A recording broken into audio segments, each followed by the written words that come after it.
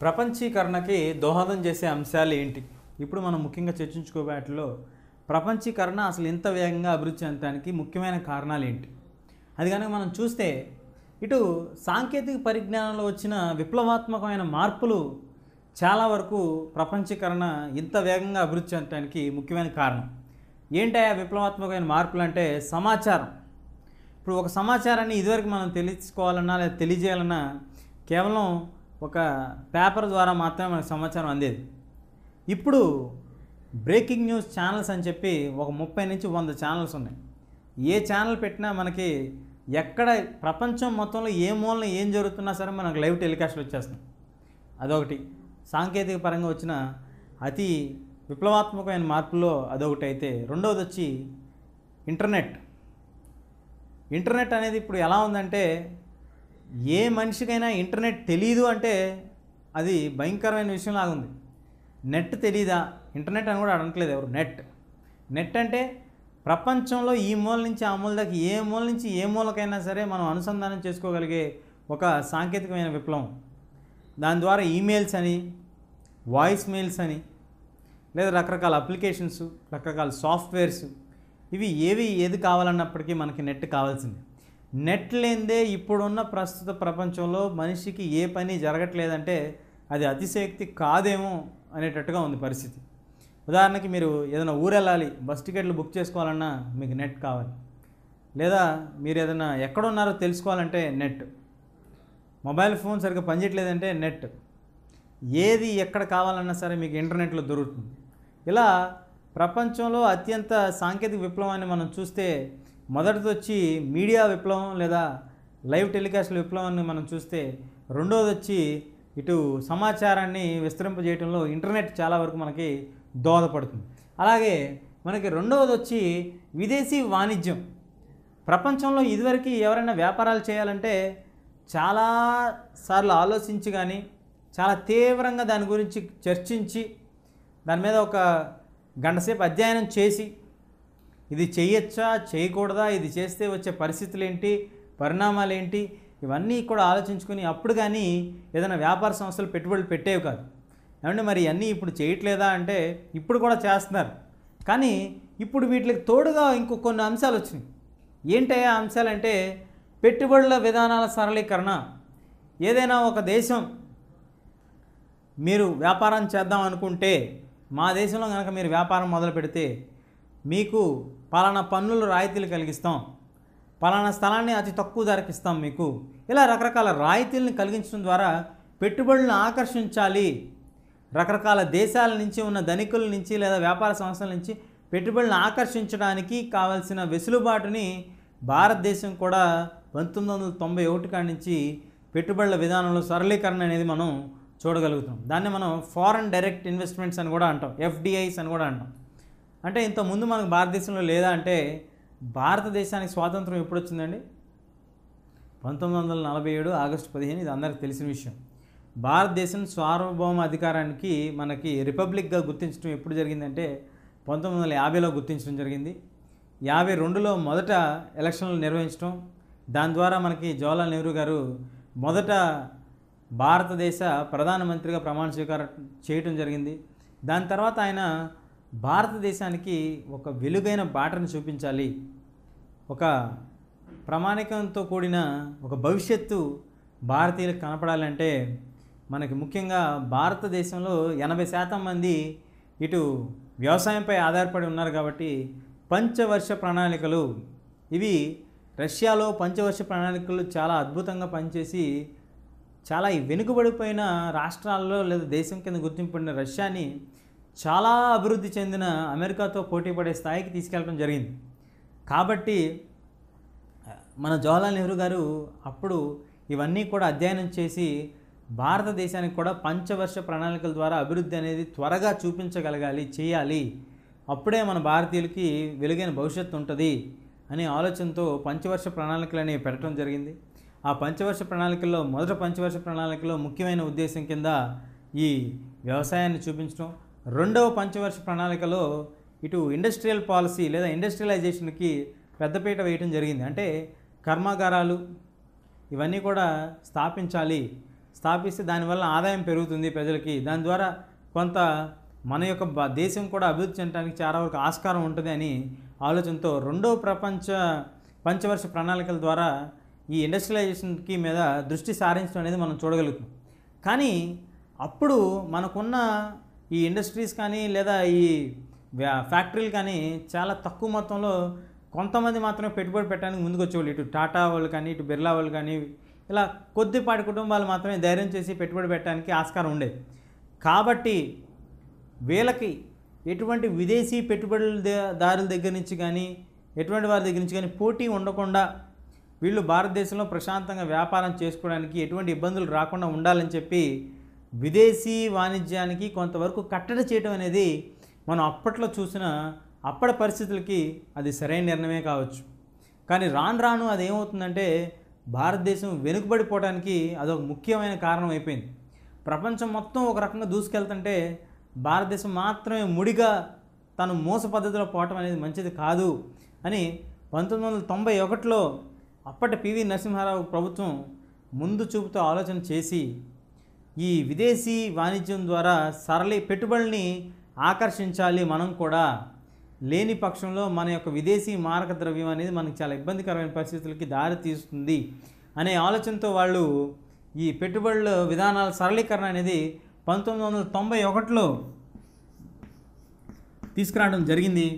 ఇలా ఈ సరళీకరణ పద్ధతి అనేది రావటం ద్వారా మనకి మన వ్యాపారాలకి ముందుగా ఉన్న మోస పద్ధతిని ఛేదించి కొత్తగా వస్తున్న మార్పు లేదా ప్రపంచీకరణ ద్వారా వస్తున్న మార్పుల్ని మనం కూడా అధ్యయనం చేసి దాని ద్వారా మనం ఏం చేస్తే మనం భారతదేశం కూడా అభివృద్ధి బాటలో ముందుకు వెళ్తుందో చూసి దాన్ని బట్టి ప్రణాళికలు నిర్ణయించడం జరిగింది. అలాగే మనకి ప్రపంచీకరణ ద్వారా భారతదేశం కూడా ముందుకు వెళ్ళటం మనం చూడగలుగుతున్నాం. ఇది కేవలం ఈ యొక్క విధానాల సరళీకరణ వల్ల మాత్రమే మనం చేయగలిగామని, సాధించగలమని మనం చెప్పుకోవచ్చు. ఇప్పుడు మనం ప్రపంచీకరణలో లేదా విదేశీ పెట్టుబడులు సరళీకరణ విధానాన్ని 1991లో మనం మార్చాం.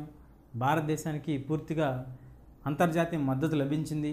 దాని ద్వారా పెట్టుబడులు రావటం అనేది మనం చూడగలుగుతాం. మరి ఈ ప్రపంచీకరణ అనేది ఇంత వేగంగా అభివృద్ధి చెందడానికి ఏ కోణంలో కనుక మనం చూస్తే అది మనకు అర్థమవుతుంది. అంటే ఏ కోణంలో చూడాలి అంటే మొదటిది రాజకీయాల పరంగా ప్రపంచీకరణని మనం చూడాలా, లేదా ఆర్థిక విప్లవాన్ని మనం కారణంగా తీసుకొని ప్రపంచీకరణని చూడాలా అనేది ముఖ్యమైన ప్రశ్న. ఇప్పుడు రాజకీయాలను కనుక తీసుకుంటే రాజకీయాలు ప్రపంచీకరణకు ముందు కూడా ఉన్నాయి, ప్రపంచీకరణకు తర్వాత కూడా ఉంటాయి. రాజకీయాలను కనుక మనం పూర్తిగా చూడాలంటే సుమారుగా 500 సంవత్సరాల క్రీస్తు పూర్వం నుంచే రాజకీయాల చరిత్ర అనేది మనకు కనబడుతుంది. ఆర్థిక విప్లవం కూడా మనకి 17-18 సంవత్సరాలు శతాబ్దం నాటి నుంచి కూడా మనకు కనపడటం మనం చూస్తూ ఉంటాం. మరి ఏది ముఖ్యంగా తీసుకోవాలండి ప్రపంచీకరణ జరగటానికి ఇలాగా అంటే రాజకీయాల్లో కొంతవరకు అనుభవం ఉన్న వాళ్ళని ఎవరిని అడిగినా సరే రాజకీయ నిర్ణయమే ముఖ్యం అని అంటారు. ఎందుకంటే 1991లో రాజకీయ విధానంలో మార్పు వచ్చింది కాబట్టే భారతదేశానికి పెట్టుబడులు అనేది రావటం మనం చూడగలుగుతున్నాం. అది వారి యొక్క వాదన. అసలు ఆర్థిక విప్లవం అనేది రాకపోతే మీరు 1991లో మారిస్తే ఏంటి, 2001లో మారిస్తే ఏంటండి, ఆ విప్లవం అనేది రావాలి కదా, ఆ విప్లవం వస్తేనే మీకు పెట్టుబడులు అనేది రావడానికి ఆస్కారం ఉంటుంది అనేది మరొక కోణం. లేదా సాంకేతిక విప్లవం అనేది మారితేనే మనకి వచ్చింది కదా అనేది ఇంకొక కోణం లేదా ఇంకొక వర్షన్ కింద మనం చూడొచ్చు. కానీ అసలు వాస్తవం ఏంటంటే రాజకీయాలు అనేవి ఎప్పటికప్పుడు పరిణితి చెందుతూ ఉంటాయి. ఉదాహరణకు 1960లో 70లో రాజకీయ నాయకులను కనుక మనం చూస్తే కంప్యూటర్ విజ్ఞానం తెలిస్తేనే మనకు చాలా గొప్పగా అనిపించేది. అంటే అప్పుడు రాజకీయ విధానానికి కంప్యూటర్ అనేది తెలుసుకోవటమే పెద్ద గొప్ప విషయం. దాని ద్వారా దాన్ని తెలుసుకోవటమే మనకి ఇక్కడ చెప్తున్న ఆర్థిక విప్లవం కానీ సాంకేతిక విప్లవం కానీ.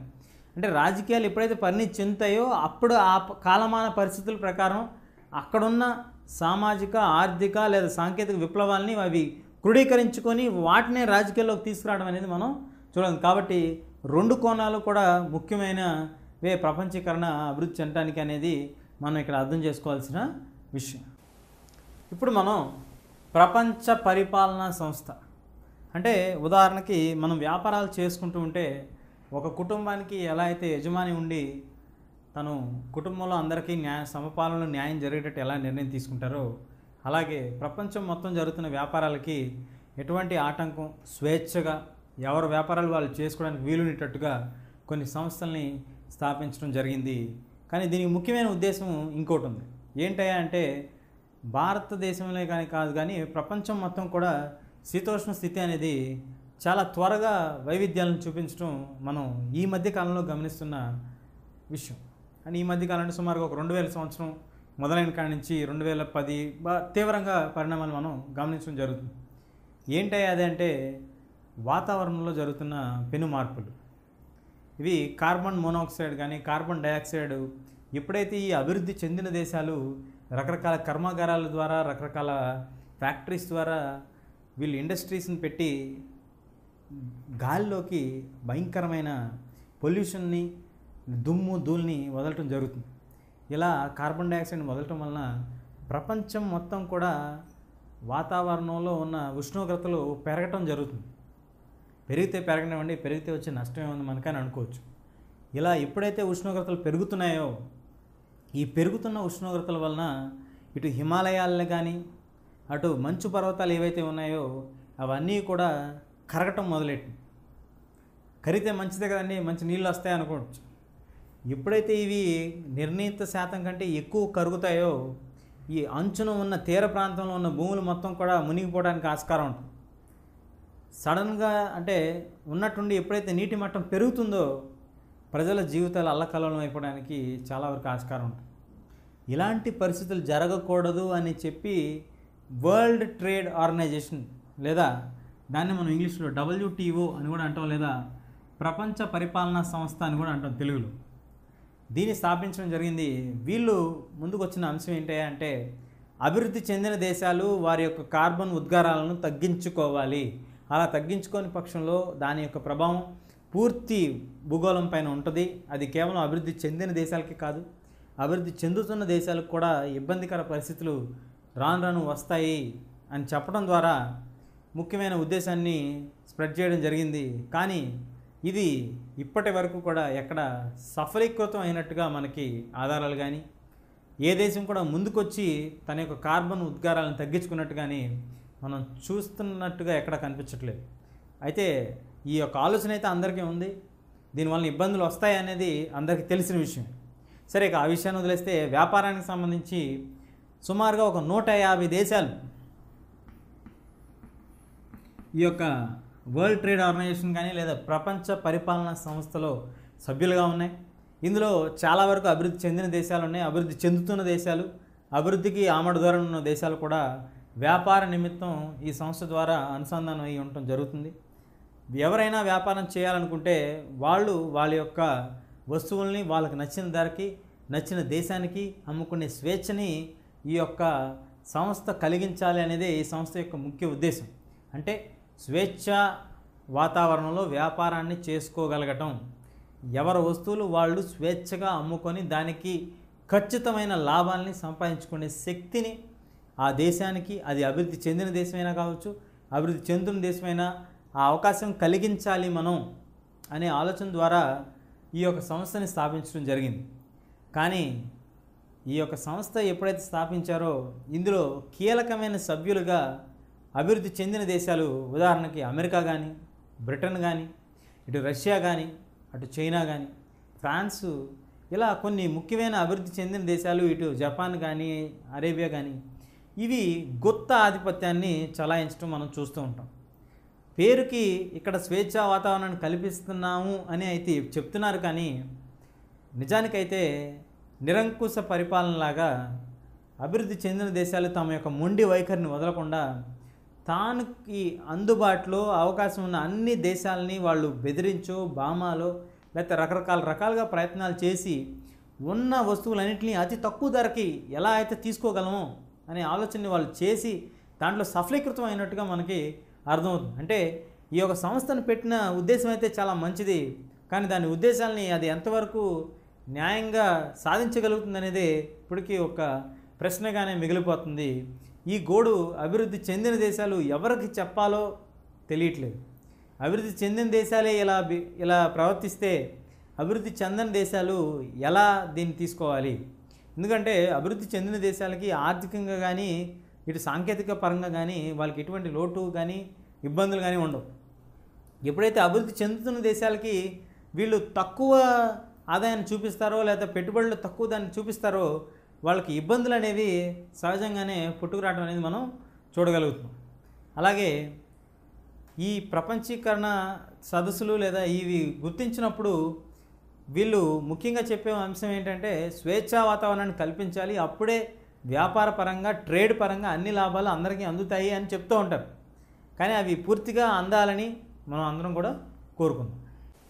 భారతదేశంలో ప్రపంచీకరణ వలన జరుగుతున్న ప్రభావం ఏంటి అంటే, ఇప్పటి వరకు మనం ప్రపంచీకరణ అంటే ఏంటి, దాని ద్వారా ఏమేమి మార్పులు వస్తున్నాయి అనేది మనం చూసాం. రాజకీయ నిర్ణయమా లేదా సాంకేతిక విప్లవమా లేదా ఆర్థిక విప్లవమా అనేది మనం చర్చించుకున్నాం.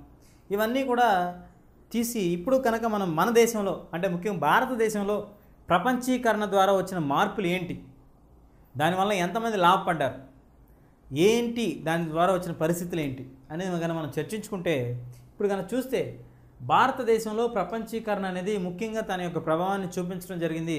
1991లో మనం చూసిన విదేశీ పెట్టుబడుల యొక్క విధానంలోని సరళీకరణ మార్పుల వలన విదేశీయులు ఎప్పుడైతే మన భారతదేశంలో పెట్టుబడులు పెట్టుకోవడానికి ఆస్కారాన్ని లేదా మార్గాన్ని సుగమం చేయడం జరిగిందో అప్పుడు పెద్ద పెద్ద సంస్థలు మనం చూసాం. ఇప్పుడు ఫోర్డ్ లాంటి సంస్థలు కానీ లేదా అమెరికాలోని ఫుడ్స్ సంస్థ కానీ వాళ్ళ యొక్క పెట్టుబడిని ఇక్కడ స్థానిక ఉన్న సంస్థలపై పెట్టడం జరిగింది. ఇప్పుడు భారతదేశానికి ఇటు మొబైల్ రంగంలో కానీ సెల్ ఫోన్స్ రంగంలో కానీ సాంకేతిక పరంగా కంప్యూటర్స్ రంగంలో కానీ ల్యాప్టాప్స్ రంగంలో కానీ సేవా రంగాల్లో కానీ బ్యాంకింగ్ రంగాల్లో కానీ ఎటు రంగంలో చూసినా సరే భారతదేశంలో బహుళజాతి సంస్థలు తన యొక్క పెట్టుబడులను పెట్టడానికి మక్కువ చూపించడంతో పాటు అధిక లాభాలను కూడా అవి సాధించడం మనం చూడగలిగాం. ఎప్పుడైతే భారతదేశంలో జనాభా పెరిగింది అనేది వాళ్ళు గమనించడం జరిగిందో ఇక్కడ మనుషులు చాలా స్కిల్డ్ పీపుల్ లేదా నైపుణ్యత కలిగిన మనుషులు చాలా తక్కువ ధరకు అందుబాటులో ఉన్నారనే విషయాన్ని వాళ్ళు గమనించడం జరిగింది. దాంతోపాటు వాళ్ళు ఏం చేశారా అంటే ఈ కస్టమర్ కేర్ ఎగ్జిక్యూటివ్స్గా కానీ లేదా బిజినెస్ ప్రాసెసింగ్ యూనిట్స్ని వాళ్ళు స్థాపించడం జరిగింది. వాళ్ళు 24 గంటల పాటు అందుబాటులో ఉండే భారతీయుల్ని వాళ్ళు తన యొక్క వ్యాపారాలకు సంబంధించిన కస్టమర్స్ దగ్గర నుంచి రివ్యూస్ తీసుకోవడానికి కంప్లైంట్స్ తీసుకోవడానికి వాళ్ళు తీసుకోవడం జరిగింది. అలాగే మనకి ఇటు ఇంజనీర్లు కానీ డాక్టర్స్ కానీ అతి తక్కువ పెట్టుబడితో మనకి ఇటు డేటా ఎంట్రీ వర్క్స్ కానీ లేదా ఇంకే వర్క్ అయినా సరే మనకు తక్కువ పెట్టుబడితో ఇంగ్లీష్లో చాలా అనర్గళంగా మాట్లాడగలిగే దేశం ఏంటి అంటే భారతదేశం ముందుంది. చైనా వాళ్ళు మనతో కంపేర్ చేసుకుంటే లేదా మనతో పోటీ పడలేని పరిస్థితులు ఉన్నారు. వాళ్ళు ఇంగ్లీష్కి అంత సరళంగా మాట్లాడలేరు భారతీయులతో పోల్చుకుంటే. అదొక ముఖ్య ఉద్దేశం భారతదేశంలో బహుళజాతి కంపెనీలు తన యొక్క పెట్టుబడిని ఎక్కువ శాతం పెట్టడానికి. అలాగే ఈ బహుళజాతి కంపెనీల వలన మన భారతీయులకి వచ్చిన లాభాలు ఏంటి అంటే ఇదివరకు మనకి ఏదైనా ఉద్యోగం చేయాలన్నా లేదా ఏదైనా వ్యాపారాలు చేయాలంటే అవకాశాలు చాలా తక్కువగా ఉండే. ఎప్పుడైతే ఈ బహుళజాతి కంపెనీలు వచ్చినాయో మనకి ఉద్యోగాలని మనం ఎత్తుక్కోవడానికి కొంతవరకు మనకి చాయిస్ అనేది ఏర్పడటం జరిగింది. అంటే మనం పలానా ఉద్యోగాన్ని మనం చేసుకోవచ్చు, ఈ సంస్థలు కాకపోతే ఇంకో సంస్థలు చేసుకోవడానికి మనకు అవకాశం ఉంటుంది. అంటే ఇక్కడ సంస్థలు ఉన్నాయి కాబట్టి ఇక్కడ ఉద్యోగం చేయడానికి మీకు ఆస్కారం ఉంటుంది. ఎప్పుడైతే అసలు సంస్థలే లేవో ఉద్యోగం చేయడానికి మీకు ఆస్కారం అనేది ఉండదు. కాబట్టి సంస్థలు ఉన్నప్పుడు ఉద్యోగం చేయడానికి చాయిస్ అనేది మీకు ఏర్పడటం జరిగింది. దాంతోపాటుగా ఈ బహుళజాతి సంస్థలతో పాటుగా కొన్ని స్థానిక సంస్థలు కూడా ఈ బహుళజాతి సంస్థలతో టైఅప్ అవటం వలన లేదా వ్యాపార లావాదేవీలు ఏర్పరచుకోవటం వలన ఇవి కూడా బహుళజాతి సంస్థల కింద పరిణితి చెందడం మనం చూడగలిగాం. ఇటు టాటా మోటార్స్ కానీ లేదా మహీంద్రా అండ్ మహీంద్రా కానీ లేదా ఇటు ఇన్ఫోసిస్ కానీ లేదా ఇటు సత్యం కంప్యూటర్స్ ఇలా రకరకాల కంప్యూటర్స్ లేదా ఏ రంగంలో చూసినా సరే మీరు వాళ్ళు భారతదేశం యొక్క సంస్థలకు కూడా అభివృద్ధి చెందడం అనేది మనం చూడగలుగుతున్నాం. భారతదేశంలో పెట్టిన పెట్టుబడి చాలా తక్కువ పెట్టుబడితో చాలా ఎక్కువ లాభాలను ఆర్జించవచ్చు అనేది బహుళజాతి కంపెనీల యొక్క ఆలోచనకి సరైన వేదికగా భారతదేశం తయారవడం జరిగింది. అలాగే ఎంత ఖర్చుతో కూడుకున్న పనైనా సరే చాలా తక్కువ పెట్టుబడితో భారతదేశంలో కనుక మనం చేయించుకుంటే అది చాలా తక్కువ పెట్టుబడితో అయిపోయే పని కింద వాళ్ళు దీన్ని భారతదేశాన్ని అలాంటి ప్రాంతం కింద మార్చుకోవడం మనం చూడగలుగుతున్నాం. ఇదే భారతదేశంలో మనకి పెట్టుబడులతో పాటు చిన్న వ్యాపారస్తులు ఈ ప్రపంచీకరణ వలన లాభపడ్డారా, నష్టపడ్డారా ఏంటి తెలుసుకుందాం. ఇప్పుడు మనం చిన్న ఉత్పత్తిదారులు అంటే చిరు వ్యాపారులు, చిన్న చిన్న వ్యాపారులు ఈ ప్రపంచీకరణ వలన వాళ్ళు లాభపడ్డారా, నష్టపోయారా అనేది ఒక చిన్న ఉదాహరణ ద్వారా తెలుసుకుందాం. 2000 సంవత్సరంలో అతి భయంకరమైన సునామీ వచ్చింది. ఎవరికి? ప్రపంచంలో ఎక్కడా రాలేదు. రవి అనే వ్యక్తి జీవితంలో వచ్చింది. ఇప్పుడు మనం ఈ రవి జీవితంలో వచ్చిన సునామీ ఏంటి? సునామీ అంటే మనకి 2004 సంవత్సరంలో వచ్చిన సునామీ గురించి కాదు. రవి అనే వ్యక్తి 1992 సంవత్సరంలో తమిళనాడు ప్రాంతంలో ఉండేవాడు. ఈయన ఒక మెకానిక్గా ఉండేవాడు. బహుశా ఈయనకి ఎటువంటి వ్యాపారాలు చేయడానికి ఆస్కారం కలగకపోతే బ్యాంకు ద్వారా కొంత రుణాన్ని తీసుకొని ఇటు టీవీలకి, కంప్యూటర్లకి, ఎలక్ట్రిసిటీకి సంబంధించిన కెపాసిటర్స్ అనేది తయారు చేయడం ఆరంభించాడు. ఈయన కింద సుమారు ఒక 20 మంది పనులు ఉండేవాళ్ళు. ఈయన 2000 సంవత్సరం వచ్చేపాటికి మంచి వ్యాపారం చేస్తూ బాగా ఆదాయాన్ని సమకూర్చుకోగలుగుతున్నాడు. ఈయనకంటూ ఒక పేరు, ఒక గుర్తింపు అనేది రావటం జరిగింది. కానీ 2000 సంవత్సరంలో సునామీ అంటే ఆ సంవత్సరంలో ప్రభుత్వం కొంత విదేశీ పెట్టుబడుల విధానాల్లో సరళీకరణ అనేది ప్రకటించడం జరిగింది. అవి ఎలక్ట్రానిక్స్ రంగానికి కూడా విస్తరించడం జరిగింది. ఎప్పుడైతే ఈ ఎలక్ట్రానిక్స్ రంగానికి కూడా విస్తరించడం జరిగిందో సుమారు 2000 కెపాసిటర్స్ ప్రతి నెల మన రవి వ్యాపారం చేస్తూ ఉండేవాడు. అమ్మటం కానీ లావాదేవీలు కానీ చేస్తూ ఉండేవాడు. కానీ తాను ఈ విదేశీ కంపెనీల నుంచి వచ్చే కెపాసిటర్స్తో పోటీ పడలేక చాలా రకాలుగా ఇబ్బందులు పడటం మొదలెట్టాడు. ఏంటయ్యా ఇబ్బందులు అంటే, తిను అమ్మే రేటు కంటే, రవి అమ్మే రేటు కంటే సగం రేటుకే విదేశీ కంపెనీలు అమ్మటం మొదలెట్టాడు. అంటే సుమారు రవి ఒక 1000 రూపాయలకి అమ్మితే వాళ్ళు 500కే కెపాసిటర్లు అమ్మటం మొదలెట్టేశారు. ఇక రవి వ్యాపారం చేతికలు పడిపోయింది. ఇలాంటి సునామీ రవికి వచ్చింది. ఇది ఎందుకు వచ్చిందంటే ప్రపంచీకరణ వల్లనే వచ్చిందని వాదించే వాళ్ళు చాలామంది ఉన్నారు. కానీ వాస్తవంగా చూస్తే రవి కంటే మెరుగైన కెపాసిటర్ని రవి కంటే తక్కువ ధరలో ఏదైనా కంపెనీ అందిస్తుందంటే వాళ్ళు దాని మీద ఇంకా ఎంతో పెట్టుబడి పెట్టి వాళ్ళు అమ్మటం మనం చూడాలి.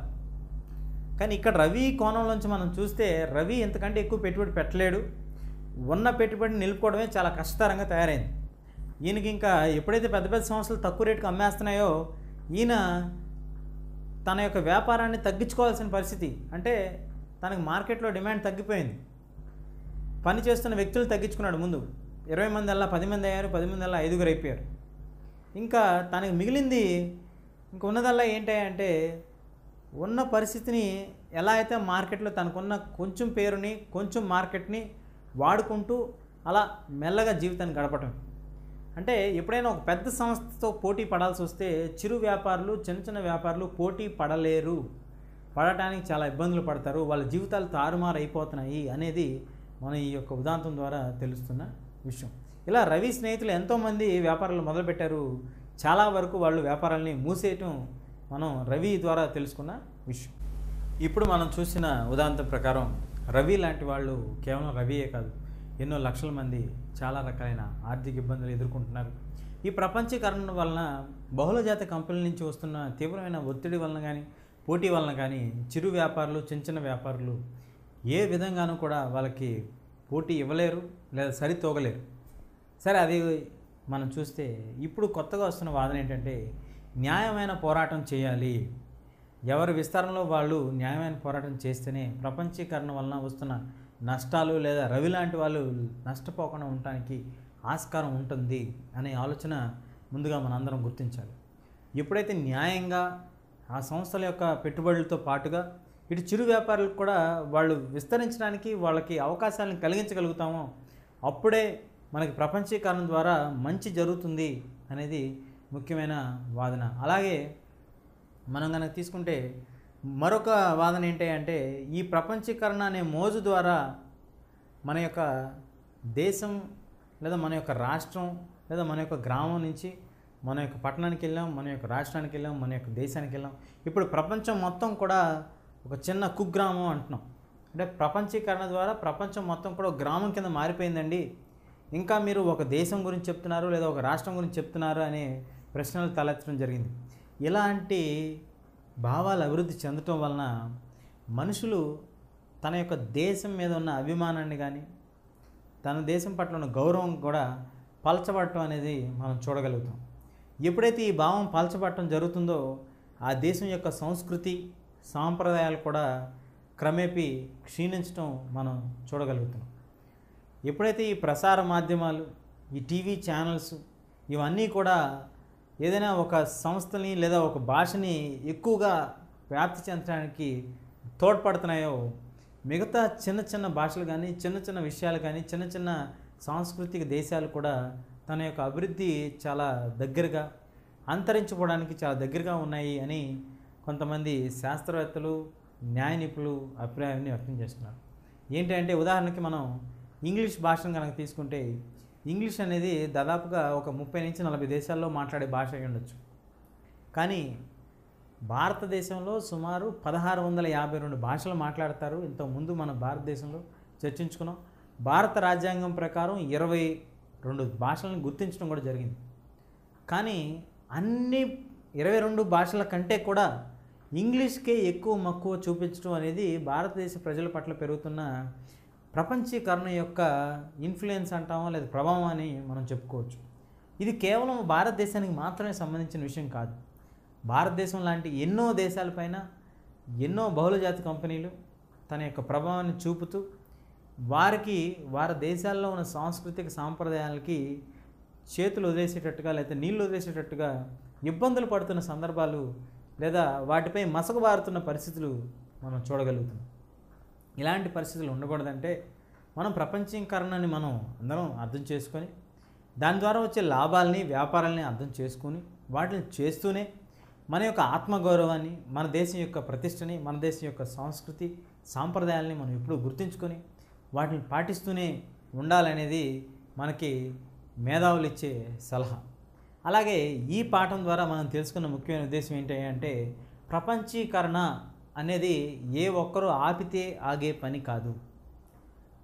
ప్రపంచం మొత్తం ప్రపంచీకరణ జరుగుతున్నప్పుడు ఏదైనా ఒక దేశం తనంతట తానుగా నేను ప్రపంచీకరణలో ఉండను అని అనుకున్నప్పటికీ దాని యొక్క ప్రభావం చేత అది నేరుగా కాకపోయినా ఇండైరెక్ట్గా అంటే వేరే విధంగా మనకి ప్రభావం చూపించడం అనేది మనం చూడగలుగుతున్నాం. అందుకే రాజకీయపరమైన నిర్ణయం కావచ్చు లేదా విప్లవాత్మకమైన నిర్ణయం కావచ్చు లేదా సాంకేతిక విప్లవం కానీ అనుకోవచ్చు. ఏ కోణంలో చూసినప్పటికీ ప్రపంచీకరణ అనేది ప్రతి దేశానికి దాని యొక్క ప్రభావాన్ని చూపిస్తుంది. అలా చూపిస్తున్నప్పుడు ప్రపంచ వ్యాపార సంస్థలైన WTO లేదా ఇంటర్నేషనల్ మానిటరీ ఫండ్ అంటాం లేదా IMF అంటాం, ఇలాంటి రకరకాల అంతర్జాతీయ సంస్థలను పెట్టి ఈ వ్యాపారాలు అనేవి స్వేచ్ఛతో కూడుకున్న వాతావరణ పరిస్థితుల్లో జరగాలి, ఎవరిపైన ఒత్తిడి కానీ బలవంతంగా కానీ వ్యాపారాన్ని చేయలేము అనే ఆలోచన దృక్పథాన్ని అందరికీ అర్థమయ్యేలా చెప్పాలి అనే ప్రయత్నం ఈ అంతర్జాతీయ సంస్థల ద్వారా చేయడం జరుగుతుంది.